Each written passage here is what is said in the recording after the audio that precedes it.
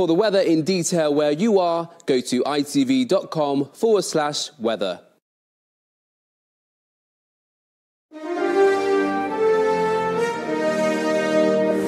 Good morning, Britain. You're waking up to breaking news. One woman is dead and a young girl is critically ill after a gunman shot 14 people in the Canadian city of Toronto.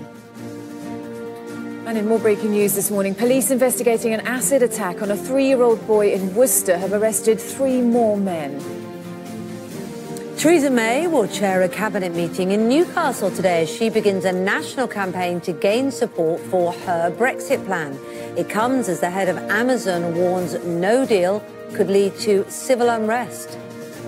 Meghan Markle's half-sister Samantha joins us live in half an hour to tell us why she's urging the Duchess of Sussex to visit their sick father Thomas.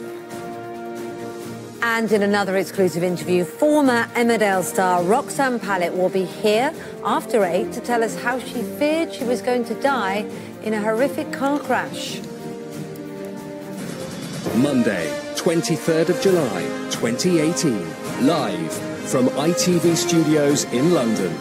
This is Good Morning Britain with Kate Garraway and Charlotte Hawkins. So the breaking news this morning, at least 14 people, including a young girl, have been shot in the Canadian city of Toronto.